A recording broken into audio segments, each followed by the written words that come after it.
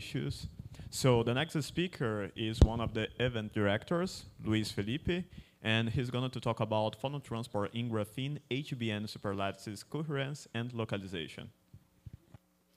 Right. Thank you, Bruno. Sorry for the delay. And Jesus. Well, okay. Now you're set.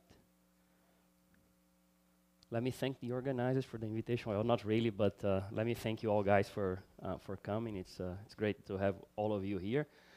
And now I'm going to have the opportunity to tell you a little bit about the work we've been doing here in Natal in my group. We are the Transporting Nanostructures group at the Physics Department. This is our website if you want to check out some more stuff. I'm gonna talk about one specific project that I've been doing for a few years with a student, Isaac, who's over here, and also with my collaborator Anderson, who'll be speaking tomorrow. So essentially it deals with phonon heat transport in graphene and boron nitride superlattices.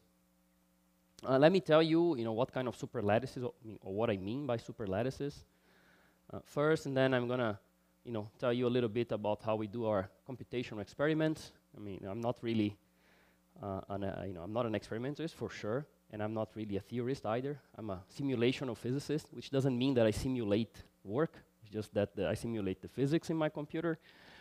And then I'm gonna, just give you the basics of how we do these things with molecular dynamics, and tell you our results, show you our results on thermal transport in periodic and quasi-periodic graphene-hBN superlattices.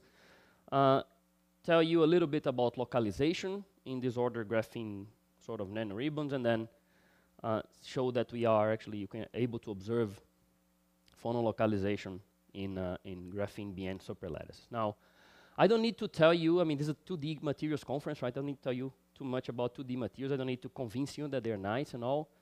Everybody knows the story about graphene, the material that shouldn't exist, until these two guys and some other people didn't care much about that and went on and managed to isolate it or and measure its properties. Graphene wasn't alone in the 2D zoo. Soon enough, there were plenty of other materials. And once you have all these different materials, people start to combine them. So it didn't take long until these sort of van der Waals heterostructures were proposed, where you can just pile them. And since all of these materials have different physical properties, you end up with your Lego blocks, building things that can be quite different from the original ones. But the actual types of superlattices I'm interested in are in-plane heterostructures, right? So it's not van der Waals heterostructures, but they are in-plane. And they actually exist, at least, there are just two experimental realizations, one with graphene and boron nitride. So these stripes, they have, in this image here, they have about 100 micrometers in thickness, but they can be thinner or thicker than that. And it cannot only be done with graphene and BN, which are true monolayers, but also with these chalcogenides have also been fabricated, you have interfaces with atomic precision. So this is the type of system that's what I mean when I say a superlattice, okay? Now, about the computer experiment, well, most of you are physicists, I think. This week we are quite homogeneous in that sense. And as you might know, I mean, physics is an empirical science, right? I mean, it's based on observations of nature to investigate its properties. Now, experimental physics, some of you here work on this, it's the branch of physics where, which employs experiments or experimental setups to investigate this phenomenon and measure the quantities, right? Theoretical physics is the branch in which the experiments are done with pen, paper, imagination, and today, computers as well. But the computer is just used to solve the problem, right? Essentially, nothing new is coming out of there, in the sense that, I mean, you're just solving the equation. So that's numerical calculations, it's, for me, that's within the range of theoretical physics. And then there's the simulational physics, which is, the branch in which the experiments are done in the computer, right? So that's what I mean when I talk about simulations. If you go to this book on Monte Carlo simulations written by these two nice gentleman, you find this picture here. So, and some people call it the Landau triangle. It's not the famous Russian Landau, but a distant cousin of him probably. And the idea is that you can use both. I mean, you can use either theory, experiment, or simulations to probe nature. So you have nature in the center of this triangle, and of course they all complement each other. A few years ago, we did an event with David Landau here, and then the graphic designer Giuliano was kind enough to prepare a modern version of the Landau triangle. Now, molecular dynamics, I mean, that's most of what, that's the tool I use to do my simulated experiments or my computer experiments. And I like it because it's so simple, at least in principle, right? I mean, you're just solving really Newton's equations of motion. So that's Newton's second law. You need initial positions and velocities, and you need to describe the forces about, that the particles exert on each other. These forces, I mean, they can be described by empirical potentials from very simple ones to very complex ones. That's usually, the most important part of molecular dynamic simulations. And then, of course, at each time step, you can calculate energies, temperature, pressure, volume, and you can also control some of these quantities, like temperature and pressure can be controlled with thermostats and barostats. So the simplest molecular dynamics algorithm would be something like this. You have the initial position and initial velocities. Then you can calculate the forces, which normally is a function of the positions. Could be a function of velocities as well, in principle. You calculate the acceleration. From that, you have the velocity at the next step and the position at the next step. And then you go back and iterate this thing until you're satisfied. So that's very simple, right? I mean, at least I think so. And then in my computer, a beautiful diamond like that. It's it's a bit bigger than the one that what's her name again? Anne Hathaway was wearing the picture this morning. In my computer, it looks like this, right? These are the carbon atoms in the diamond structure, and we can simulate these things at different temperatures. So you can see they're vibrating here at 100K. At 300K, you see the vibrations are more visible, and then if you go to 1000K, they get even more visible, and I can do, in principle, any temperature I want. Now, we can use molecular dynamics to calculate to calculate the Phonon thermal transport of the system. In general, we do what we call non-equilibrium molecular dynamics. So, this is in some ways fairly close to what is actually done in these types of experiments. I have my system here, so it will be the system will be all this part.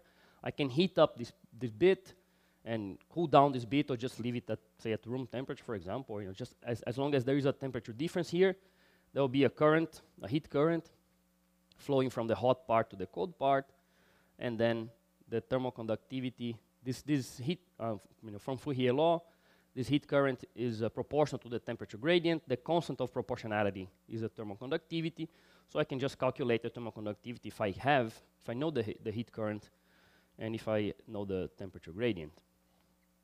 In molecular dynamics, there are many ways of doing these things, but the simplest non-equilibrium methods are the so-called direct non-equilibrium molecular dynamics method, in which you impose a temperature gradient in the system, and that creates the heat flux. So let's say you can connect this part of the system to a thermostat, which means you keep changing the velocities, you keep increasing the velocities of the atoms that are here. So velocity is temperature, right? So you rise the temperature, you cool the air, so you get a nice temperature profile, and then you measure the heat flux. From that, you can calculate the thermal conductivity. Or there's another very nice method or way of doing this, which is the so-called reverse non-equilibrium molecular dynamics methods. It was originally proposed by Florian Müller-Plata 20 years ago, and the idea here is that you impose a heat flux, and that creates the temperature gradient. The way to impose the heat flux is highly non-physical. I mean,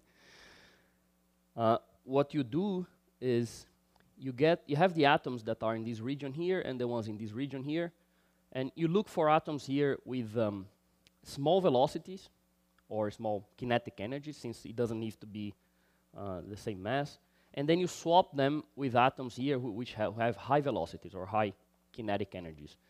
And if you keep doing this type of swaps, what happens is that soon enough you're going to have a bunch of atoms here with high velocities or high kinetic energies, and here low velocities. So you created the temperature gradient. Of course, the way of when you're swapping these particles is some sort of a Maxwell demon, is something very unphysical, but it works beautifully. You do it, and then the heat flux, because the heat flux is simply the difference in kinetic energy of the particles that you are swapping, right? And then you start.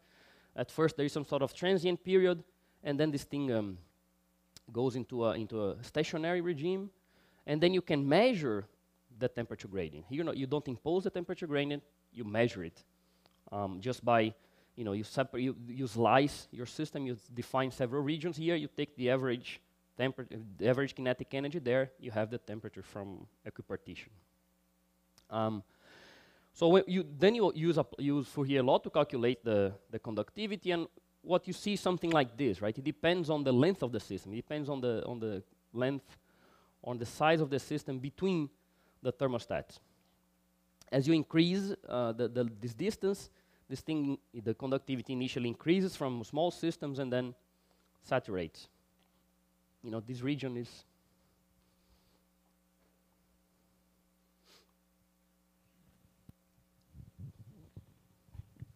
So how do you choose the time step of these swaps? I mean, when do you actually do the swapping, and how many of those you actually swap? So it can be done every step, every MD step, or you can do every 10 steps or every 100 steps. The number of steps, how often you're going to do the swaps depends a bit on the system. But you have to be a little careful, because if you do the swaps too often, then you end up with a very high heat flux, and then with very high temperature difference, and your system can, explode on one side, freeze on the other side. That's you don't want. So you have to test that. But once you get a feeling for it, it's not that difficult. Bruno.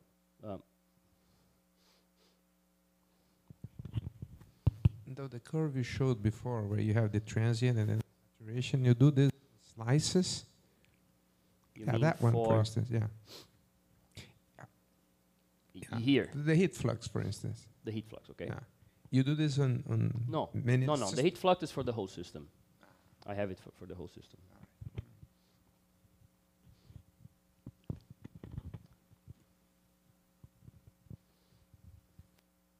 So I suppose the two techniques give you the same result, right?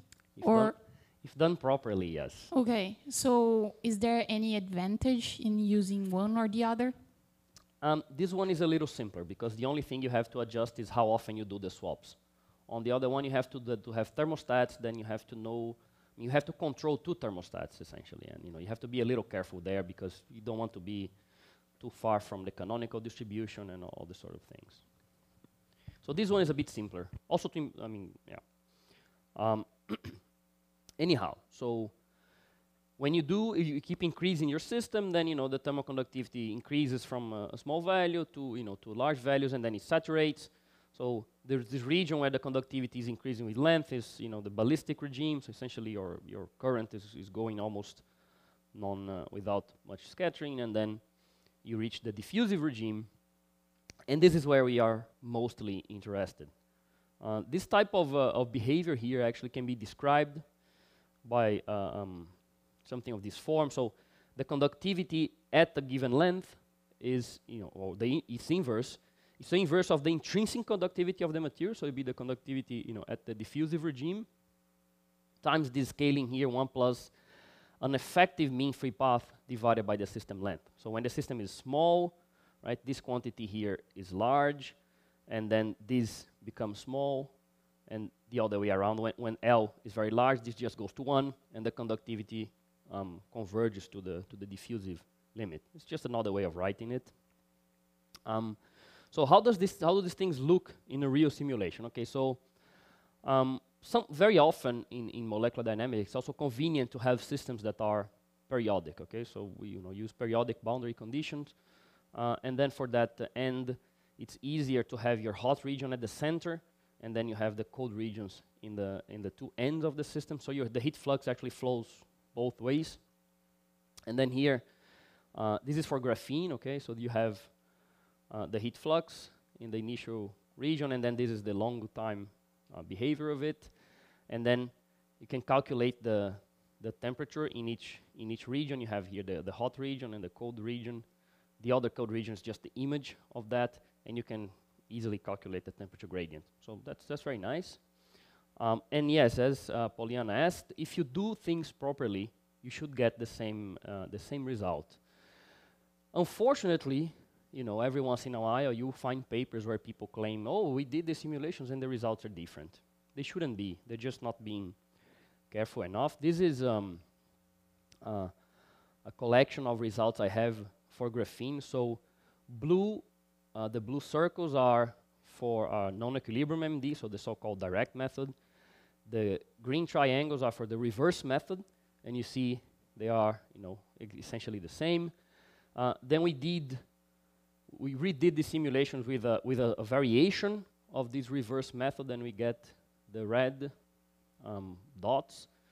And then we can use this equation to fit the data. So in practice, that's how we actually do stuff, right? We don't do simulations for all possible sizes. We do a few sizes, and then we use this equation to fit, or we fit this equation to the data to get the thermal conductivity in the diffusive regime.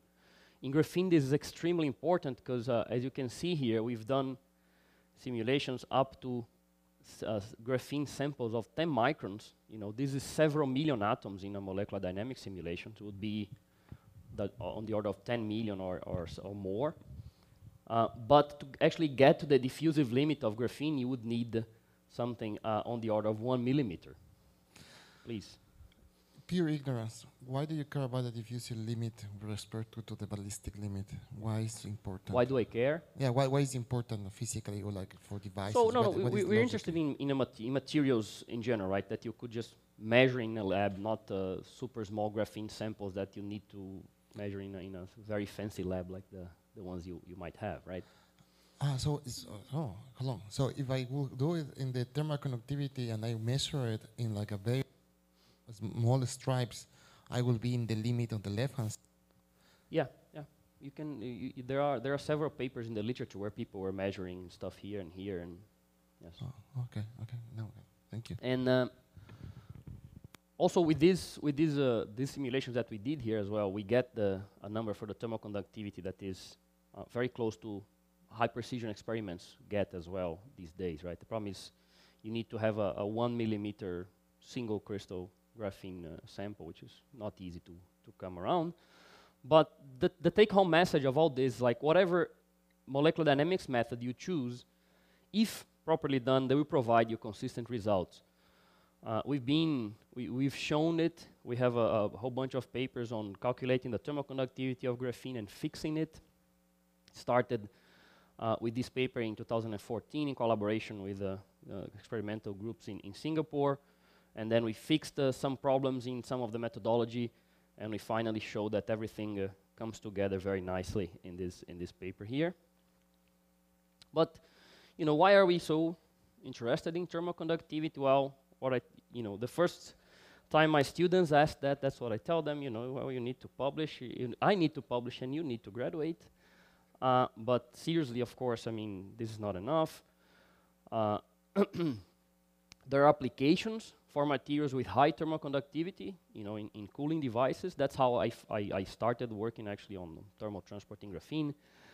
There are thermoelectric materials, which or devices, right? We need high electronic conductivity, but low thermal conductivity. So the idea is, how can we control the thermal conductivity of a material? How can we, you know, make it higher or lower? This is on the application side.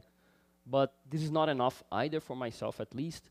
There's some fundamental physics in it, and that's what I'm gonna get into right now. So first, we look at the periodic graphene-hBN superlattice ribbons, like the ones that the image I showed at the beginning, that were grown on this paper, where Juan Carlos is one of the authors. And you know, they didn't do only stripes. There were several other different types of structures with feature sizes of up to 10 nanometers, if I remember correctly. For RMD, you know, whenever one of the shortcomings of doing molecular dynamics is that you need a good potential to describe the interatomic forces. So in this case, we're using the Tersov potential, which was originally developed by Jerry Tersov for carbon, silicon, germanium, and then people started trying to use it for graphene, but the parameters were not very good because it was designed to describe diamond. So Lucas and his former collaborator, maybe still collaborator, right? Sorry.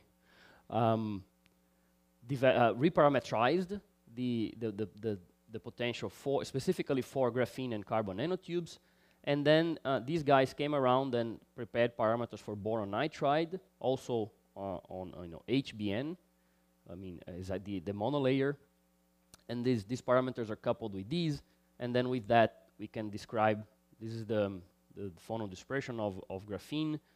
Points are experiments, and then the lines are from the potential, and this is for hBN. So as you see, the potential captures quite well the acoustic modes, not so well the optical modes, but since we're talking about thermal conductivity, we are mostly focused on the acoustic modes. So this is quite good for us. And then we can build our superlattices with any width that we want. These results are in this paper that came up last year. So here we have a periodic superlattice of BN and graphene. So we have a period length, which would be the width of BN and graphene. Okay, each one, they're always equal. We always deal with situations we call it domain size. The domain size is the size of the part of just graphene, of just BN, and we always deal with them equally. They don't have necessarily to be equal, but you don't add any new physics to that, and we can change the size of these domains or this period length and see what happens. Just to show you, I mean, we did the reverse method. So the hot region is here in the center, and then we have the temperature gradient. When we do that for the smallest period length here of 0.86 nanometers, so 8 point something angstrom, you see the thermal conductivity versus the sample length. Now this is one fixed period, and this is the length, and then you see it increasing nicely, and we can come and do our fitting and get the thermal conductivity of what would be for a ribbon like that. And then we increase the period, the size of the domains, the period length, and then the thermal conductivity decreases a bit, and then we increase it more, the thermal conductivity decreases again, and then we increase it more, and it goes up, right? So if we look at the full sizes, let's say, so we have here the smallest domain size, the smallest period, the second smallest, third smallest, and then the largest goes back here. As you see, in the diffusive limit, these thermal conductivities follow this order. Just to show you the power of this fitting, right? I asked Isaac afterwards to do simulations for larger systems that we hadn't included in the fit, right? So we did these simulations here up to 20, 30, 40, 60 nanometers approximately, and then we did the fitting, and we did the simulations to see if they would fit, they would fall within the fit, and they all fall quite nicely. If we actually add them in the fitting, it doesn't change the final, diffusive thermal conductivity. And then here, if I plot the thermal conductivity in the diffusive limit versus the period length, you see there is this nice dip here. And then, it reaches a minimum here. It's hard to see, but it's a bit smaller. The same for that effective mean-free path. You see that it decreases and then increases again. We were not the first people to observe this. This has been seen before in superlattices, in nanowires. And it's well understood, actually, why you have the dip, because essentially what you have is a competition between wave behavior and particle behavior for the phonons. Okay, so when the period length is very small, then the wave packets, say, representing your phonon, they are spread over several domains, and they don't see all the interfaces between carbon and boron nitride. And with that, as you increase the size of the domains, they start to see more and more interfaces, so they get scattered and the thermal conductivity decreases. And then you get to a certain point where the domain size is so much larger than the actual size of your wave packets, let's say, that they behave like particles. And then the thermal conductivity starts increasing again because you are decreasing the density of interfaces. Also, this transition is normally associated with two regimes for transport: the coherent regime, where your phonons behave as waves, and the incoherent regime, where your phonons behave like particles. So in the coherent regime, as you increase the domain sizes, the thermal conductivity decreases, and then in the incoherent regime, as you increase the domain sizes, the thermal conductivity increases.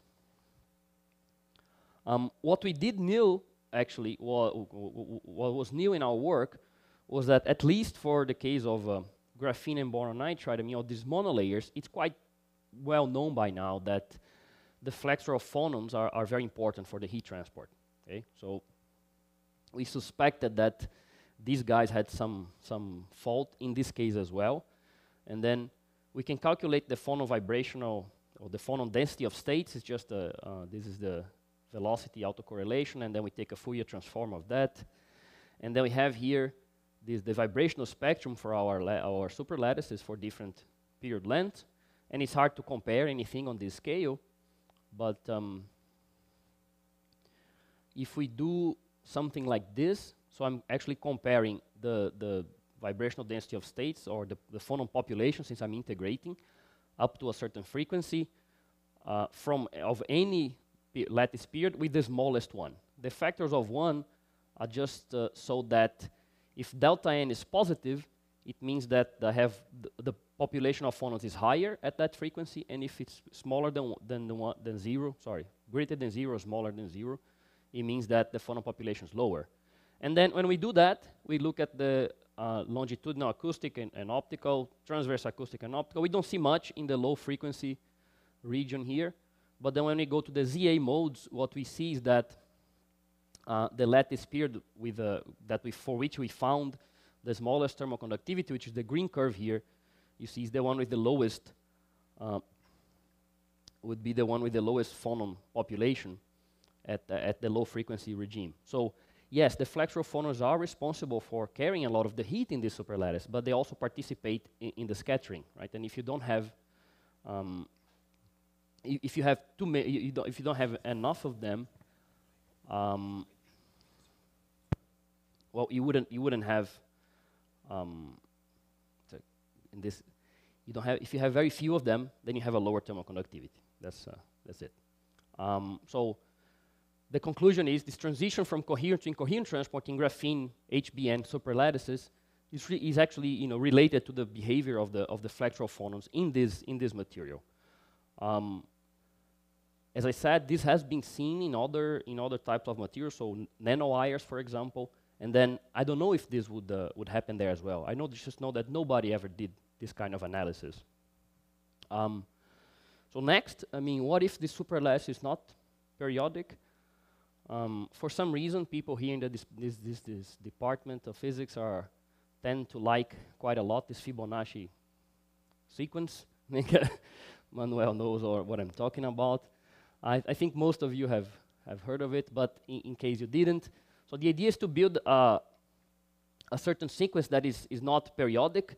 So I can begin with graphene, and then boron nitride, and I put them together, and then now I get the bit that was boron nitride and make it boron nitride and graphene, and I get the graphene and make it into boron nitride, and I keep doing this, and I build all of these generations, and I can use these things as the unit cell for or the supercell for my nanoribbons. So I have here what we call the second generation of Fibonacci. It's just the periodic case. It's the result we had before.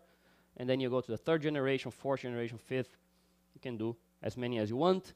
And now this sort of superlattice period increases with the number of domains.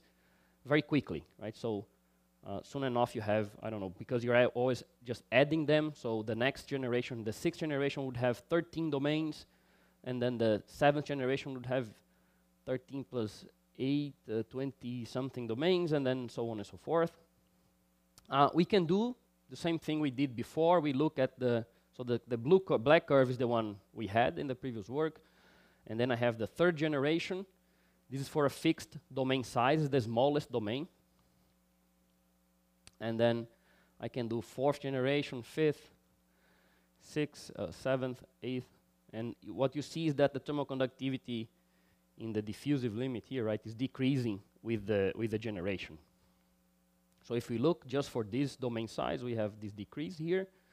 And then if I increase the domain a little bit, I have a decrease here, but then it sort of stabilizes for higher generations.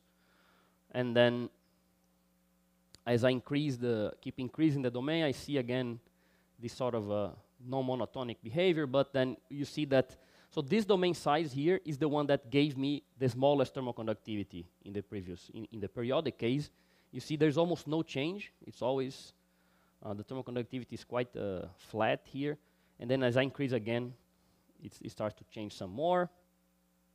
Now, what's also interesting is to notice that you have an inversion in this. So the thermal conductivity is higher for the smallest domain here, and then it goes and comes back, right? That was the 2nd generation. That was the periodic case that we did before.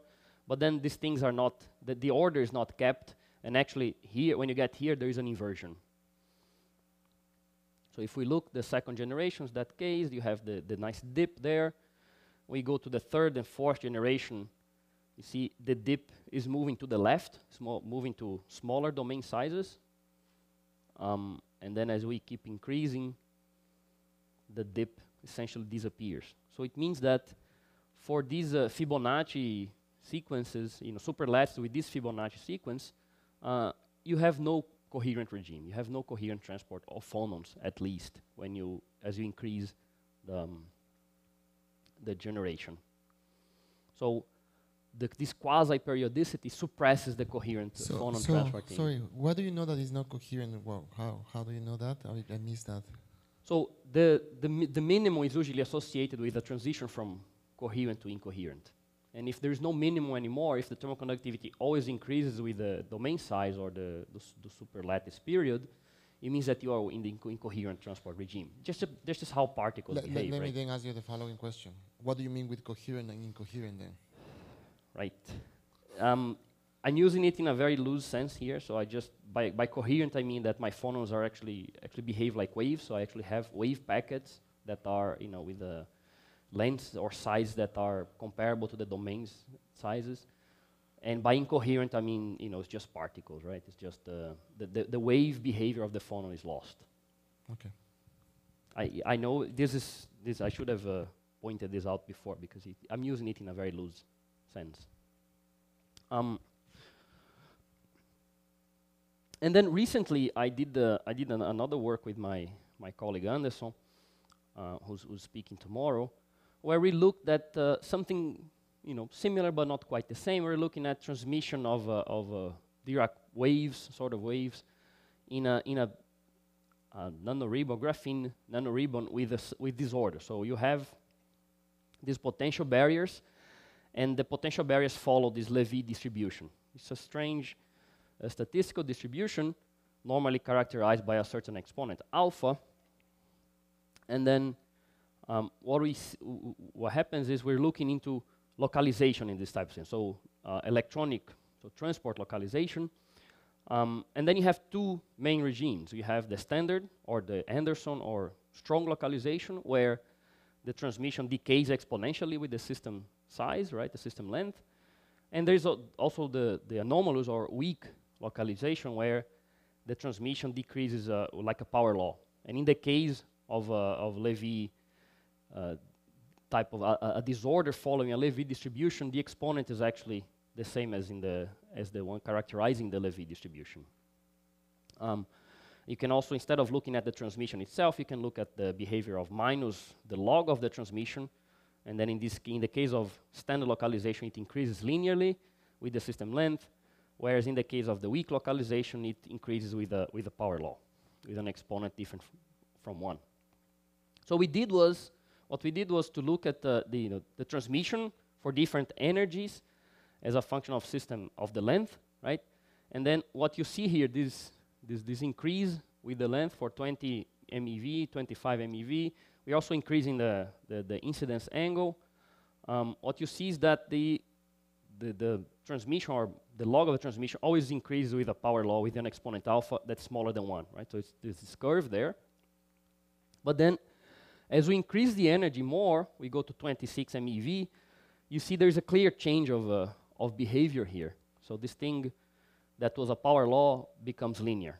So here, the behavior is actually linear. These things are increasing, with the system length, but with an exponent 1. But we didn't change the Levy distribution. We just changed the energy, the incidence energy, and the angle. So after a certain angle, there's a critical angle at which the localization regime changes from standard to anomalous. We can actually build a phase diagram for this. So this is the incidence angle from 0 to 1.5 radians. And then the energy, we go from 0 to 125 MeV, but we could in principle go to any energy we want. And then we see that for energies below, so in this case, the height of the barrier is always the same, is 50 MeV. And then we have, say the regime is always in the standard localization, the system is always in the standard localization regime. But then for energies below this, if the incidence angle is low enough, you actually have the anomalous localization, but also if the energy is high enough, even with small incidence angles, you back to the anomalous localization regime. So that's essentially what we were seeing there, was taking a cut at a certain energy, right? And we were crossing, and that's why as the angle increases, we see a difference in the behavior. Now, that got me thinking, okay, so I have the conductivity for my superlattices, then I can calculate the conductance. And the transmission, the conductance is proportional to the transmission. So I could probably see this type of behavior in my superlattices as well. And that's what I tried to do. It's easy enough to calculate the conductance from the conductivity. I just divide by the system length. And then I have here the second Fibonacci generation, or the periodic case, for different domain sizes. And then you see the conductance falling with the system length. But then if I look into how it falls, it actually falls. So this is a log scale. It falls as a power law, not as an exponential. Why is this surprising? Well, there have been some recent works in the literature, both experimental and computational, that can observe strong localization of phonons in disordered sort of superlattices. But that's not what we see. We see the weak localization, at least for these systems. And then we go higher. We can do that for any generation. If you go all the way to the 8th generation, we see here, again, we still have this behavior. There's one thing that must be said. I shouldn't have used alpha, because this has nothing to do with the Levy distribution anymore. But this exponent is smaller than 1. It's on the order of 0.7. If it was a completely diffusive regime, you would expect to fall with the conductance to fall with 1 over L, but that's not the case here. It's falling a bit slower than that. So the thermal conductance behavior in those graphene-hBN superlattices is at least consistent with anomalous localization. We don't fully understand these results yet. We're still working on it, but I wanted to show it to see if somebody has an idea of that could help us understand a little better. So feel free to approach me or Anderson or Isaac if you have any ideas. And then I can conclude now. So our take-home messages from these 3 projects that I showed. The transition from coherent to incoherent transport in these graphene-hBN superlattices is related to the flexural phonons, as many of the thermal transport properties of monolayers are. The quasi-periodicity in our superlattices suppresses the coherent phonon transport completely, and then you're always in the incoherent regime. And we see what looks like anomalous or weak localization in the phonon transport in graphene-hBN superlattices. This is our group here in Natal. So Isaac is the PhD students finishing early next year. Trom, as a postdoc, is moving on now to Campinas, and Roberto is still working mostly on the electronic transport part. And well, this is, as I said, our website, people who fund us, and the Supercomputing Center at the university where we do all of our simulations. And thank you for your attention. So we are now open for questions. So